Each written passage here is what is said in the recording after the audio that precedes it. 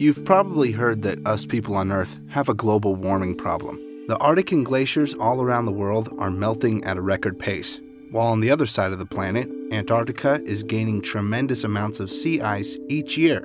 Last winter, it topped 7.78 million square miles. That's about 1/10 as big as the land area of Earth. This gave a lot of climate change deniers a reason to dispute global warming. So the whole basis for the alarmism is not true. It's based on flawed computer modeling. That's completely wrong. You don't vote on that. So, is NASA lying to us? Not really. Let me explain. Here are two satellite images. On the left, we see the Arctic, and on the right, we see the Antarctic, both in their winter periods. It quickly becomes clear that Antarctica has more sea ice than the Arctic. There are a couple of theories as to why Antarctica is gaining sea ice, while the Arctic is losing it at a record pace. The most probable theory is that the Southern Ocean circumpolar current that circles Antarctica is preventing warmer water from reaching Antarctica, which keeps the water around Antarctica extremely cold, functioning as a shell of some sorts. But you may ask, doesn't the warm water surrounding this current warm the current up? Good question. Fortunately, this isn't true. The extremely cold winds on Antarctica help to keep the ocean water around the continent extremely cold, enabling the sea ice cover to grow even bigger, making the seawater even colder, to eventually create more sea ice even as global temperatures have risen significantly. The Arctic, unfortunately, has less luck than its bigger brother.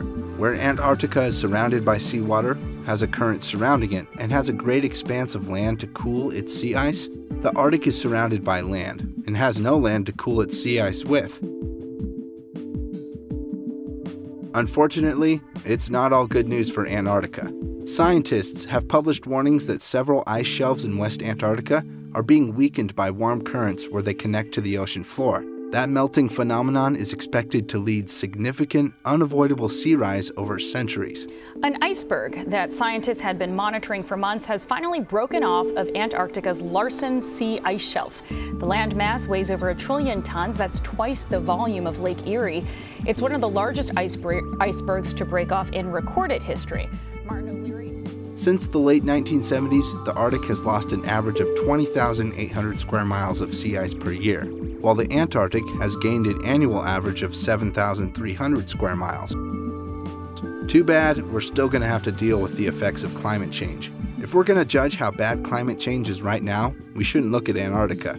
Antarctica is cheating global warming, which of course isn't a bad thing at all, but we should look at the Arctic where the effects are much more visible. Thanks for watching. Did you enjoy this video?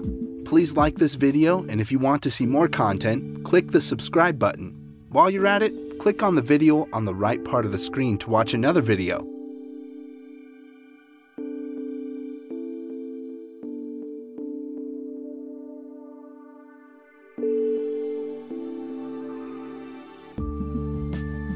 Thank you so much.